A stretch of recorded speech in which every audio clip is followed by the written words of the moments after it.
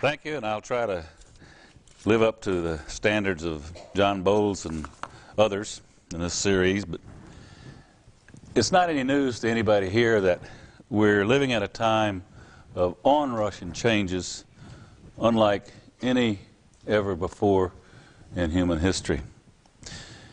Out of that, my assignment today is twofold.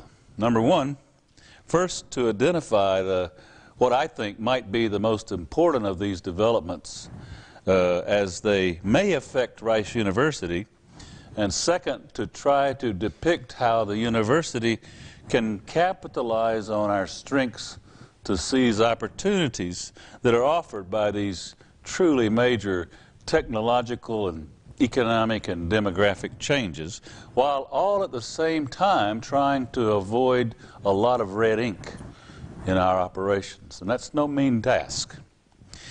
I want to consider the distant past as a prelude to the near future. John Bowles will be happy to know that the older I get, the more historian I become. And when I retire, I will be teaching a course, I hope, in ancient and medieval economic history, because that is a flourishing field now, and there's so much to be learned. But enough of that. Let's go way back, more than 100,000 years ago. There's recent archaeological evidence reported last year in Science magazine that suggests that over 100,000 years ago, ancestors to modern Homo sapiens secured a vital advantage that, along with other traits, enabled them to crowd out all of their other potential competitors, because there were other humanoids around at the same time. What was it? They learned to cook their food, thereby reaping notable increases in body weight and strength and height, and otherwise improving the robustness and the capacity of vital organ systems. Now, cooking, of course, requires fire, which in turn was the sine qua non of all the earliest technologies.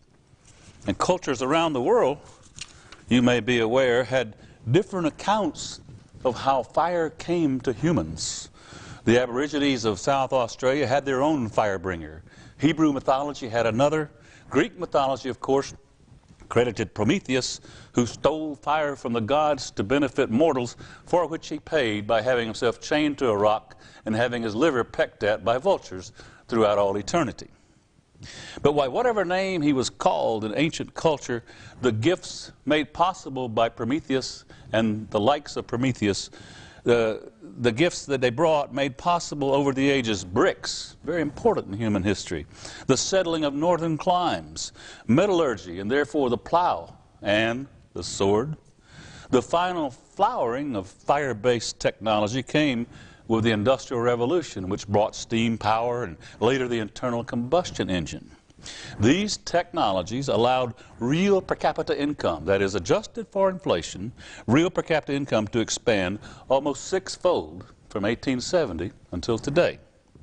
This unprecedented prosperity brought with it steep improvements in nutrition, sharp declines in mortality, and for the first time in human history, notable declines in fertility in North America, Europe, and Japan. Because in the days of the ancients, population was kept in check primarily by large-scale deaths from pestilence and disease. But with greater prosperity and better diets and better health, this changed, and we had, for the first time, declines in fertility. Now, as striking as were the effects of technological change in the 1800s, they of course pale beside the past quarter century and the promise of the coming century, or the century we're already in. It's almost as if Prometheus had been unbound to steal again secrets from the gods to bring new gifts and, while he's at it, new threats to the world. So we have a world of incessant change.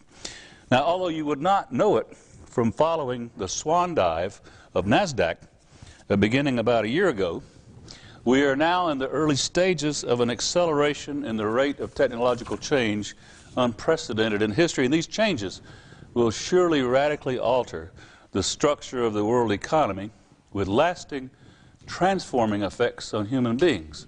And not all of these effects may be positive.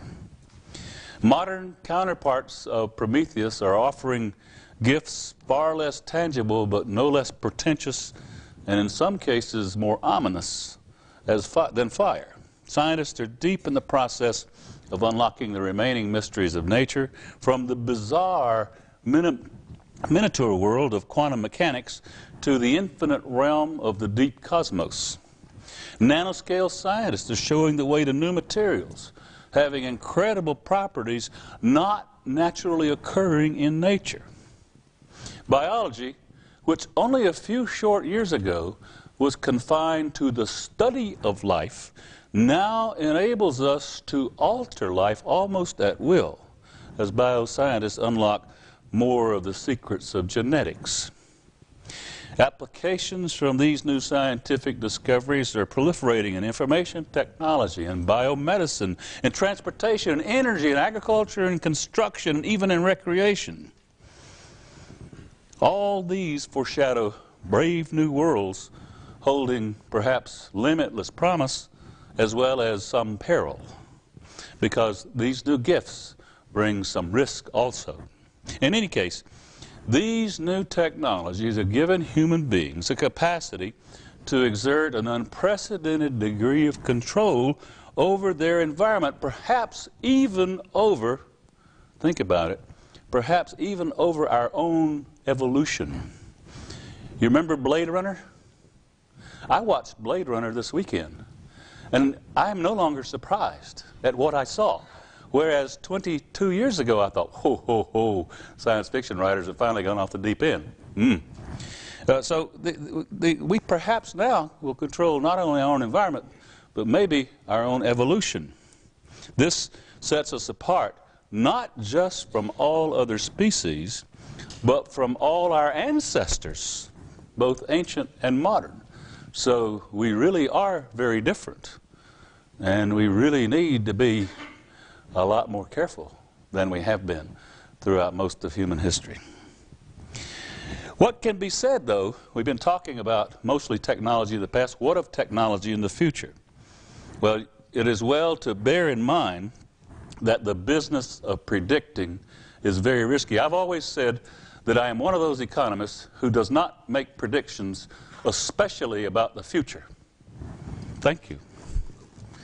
In the words of Benjamin Disraeli, what we anticipate does not regularly occur, while what we least expect often happens.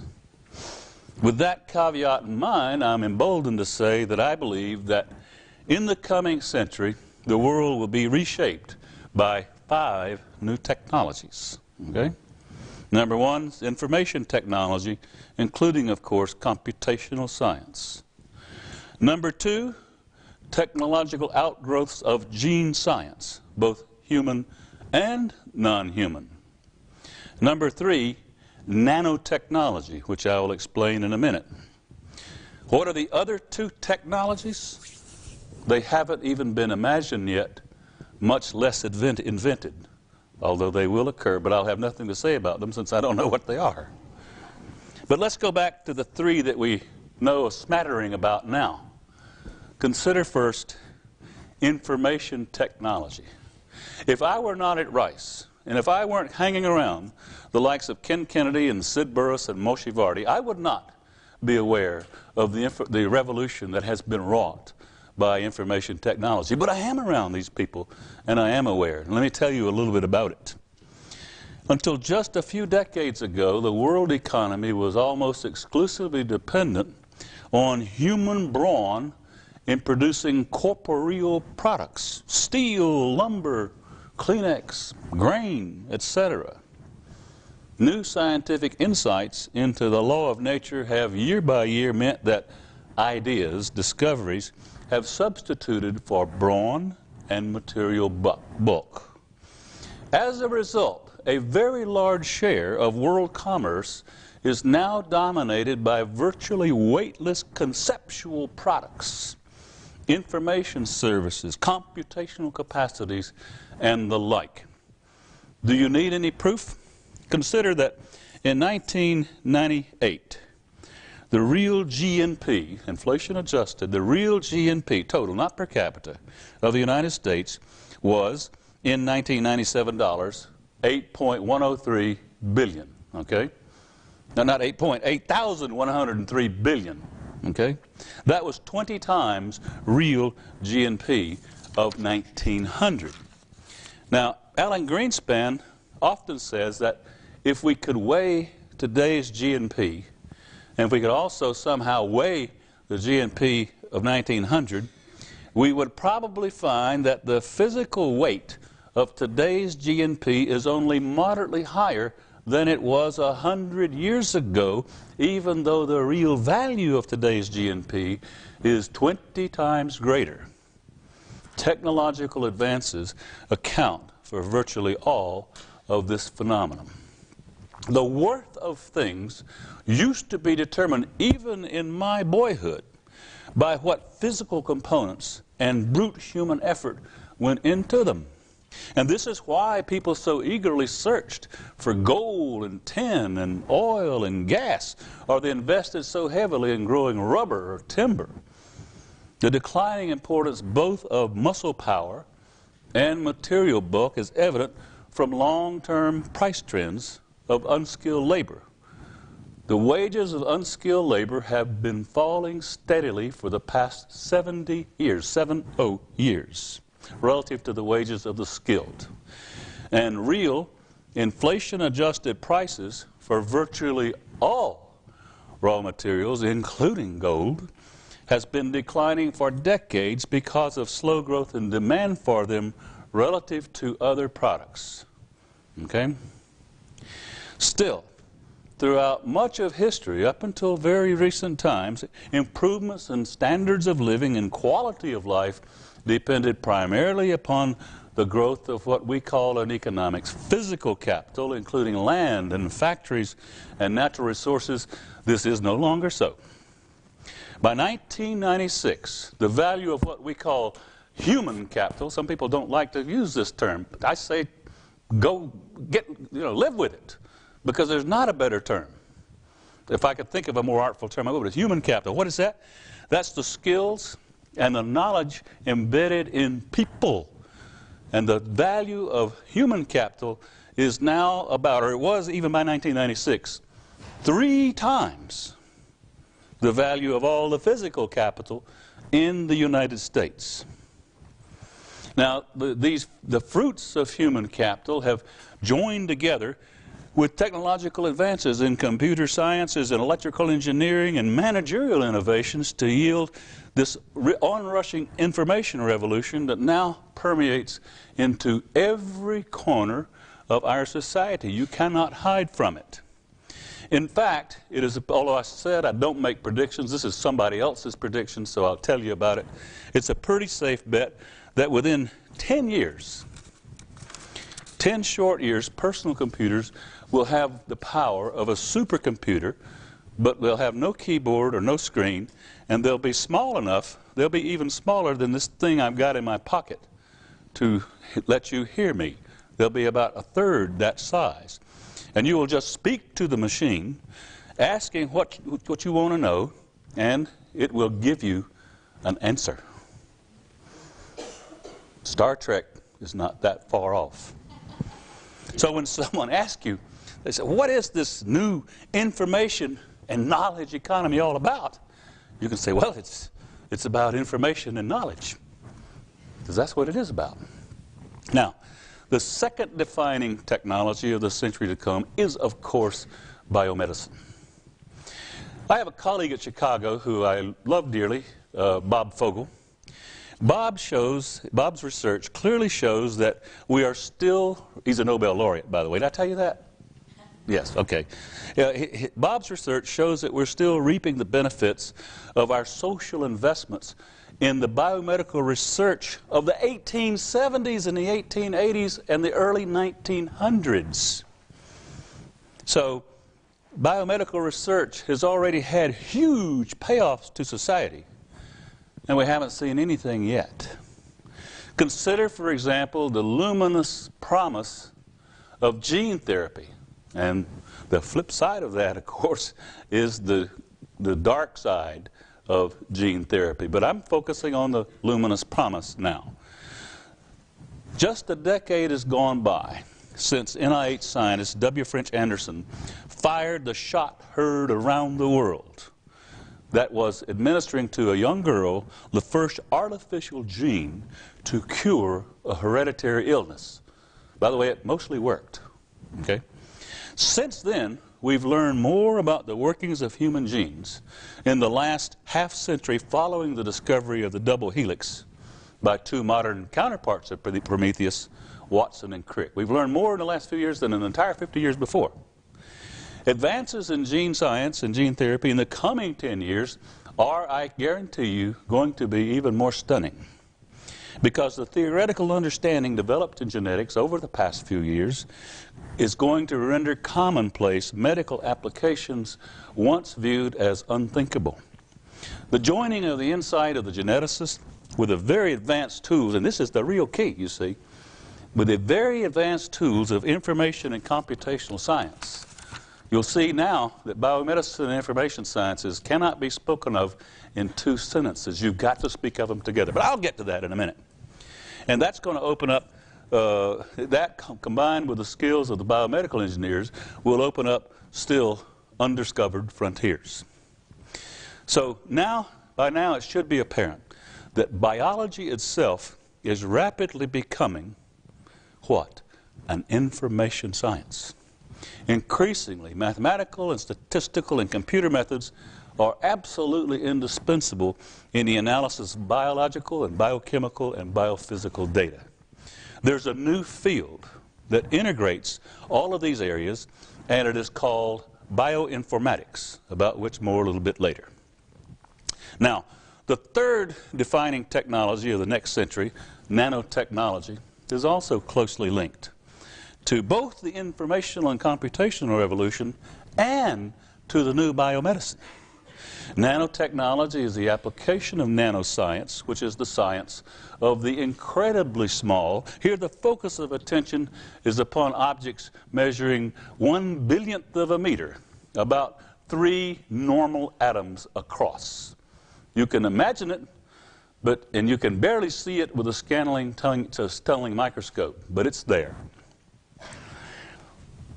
Moreover, advances in nanoscale science feed back onto the two previous fields that I mentioned, information technology and biomedicine. And they feed back on each other. It works in both directions. Work in molecular computing at Rice has spawned a new field called molecular electronics that could lead to immensely faster and drastically cheaper computers.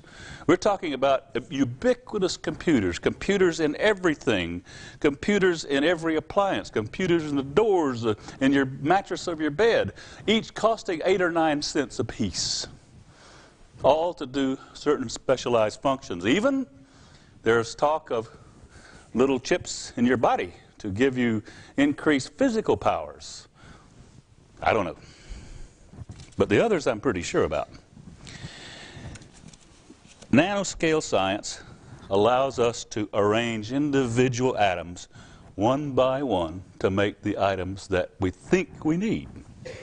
And as noted, nanotechnology bids fair to revolutionize communication and computing, because it'll allow ever more powerful computers to keep shrinking in size and in cost. In power generation, nanotechnology could make solar cells immensely more efficient and at last cheap solar power a reality. Nanotechnology will, without much question, transform materials science. Richard Smalley's nanotubes, being made right here on the Rice campus. We are the world's distributor for this kind of nanotube, by the way. These nanotubes of Rick should enable us to fabricate fibers at least 100 times stronger than any earthly metal, at less than 1/5 the weight. The potential applications of nanotechnology and biomedicine are absolutely breathtaking. This technology will open up an unusually wide range of opportunities for harnessing molecular structures for biomedical purposes, including the production of rationally engineered pharmaceutical products, not taking substances found in nature, but inventing new substances without the traditional chemical methods. Nanoscale biosensors, without much doubt, will eventually silently monitor all critical bodily functions. Other totally unanticipated technologies will doubtless arise before too long, but we're going to be hard-pressed as a society and as a university to just deal sensibly with the three technologies that I have mentioned. Together they could set humanity free, free from malnutrition, free from needless suffering, and free from premature disability or death. Alternatively, unwise deployment of these technological marvels could unleash social and economic and spiritual misery on a scale not seen since the end of the Dark Ages 600 years ago. And if you want to be reminded of that, go back and watch Blade Runner. It'll have more of an impact on you now than when you were much younger.